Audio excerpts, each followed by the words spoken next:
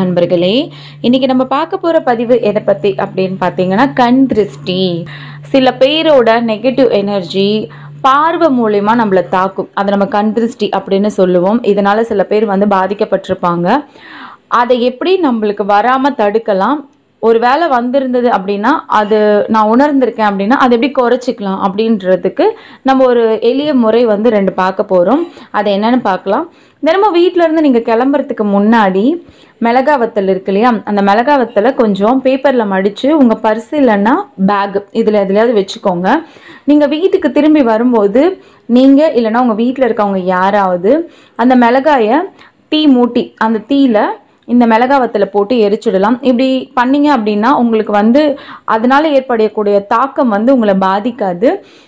இதை நீங்கள் வீட்டுக்குள்ளே செய்யக்கூடாது, வீட்டுக்கு வெளியில் அந்த மாதிரி தான் பண்ணணும். அதுக்கப்புறம் இதை நீங்கள் ரெகுலராக இப்போ வெளியே போயிட்டு வரும்போது தொடர்ச்சியாக நீங்கள் இதை பண்ணலாம். இது பண்ணும்போது நீங்களே உணர்வீங்க, அதோட மாற்றத்தை உங்களால் உணர முடியும்.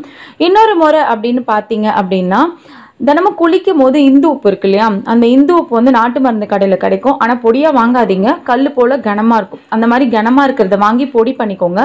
பொடி பண்ணி அதை தலையில் தடவக்கூடாது, அதை கையில் நல்லா நீங்கள் என்ன பண்ணணும், ஃபுல்லாக குழைச்சி உடம்பு ஃபுல்லாக தேய்ச்சி குளிச்சுட்டு வந்தீங்க அப்படின்னா உங்களுக்கு அந்த நெகட்டிவ் எனர்ஜியெல்லாம் ரொம்ப குறைஞ்சிடுவாங்க. அது மட்டும் இல்லை, வீடு துடைக்கும் போது இந்த இந்து உப்பு போட்டு கூட நீங்கள் வீடு துடைக்கலாம். அதோட பஞ்சகாவியம் இதையும் சேர்த்து நீங்கள் தண்ணியில் கலந்து வீடு துடைச்சிட்டு வந்தீங்க அப்படின்னா உங்களுக்கு அந்த நெகட்டிவ் எனர்ஜியெல்லாம் ரொம்ப ரொம்ப கம்மியாயிடும். அன்பர்களே, கண் திருஷ்டின்றது நம்ம அன்றாட வாழ்க்கையில் நம்ம இந்த மாதிரியான ஒரு நெகட்டிவ் விஷயத்தை நம்ம உணர்வோம் இல்லையா.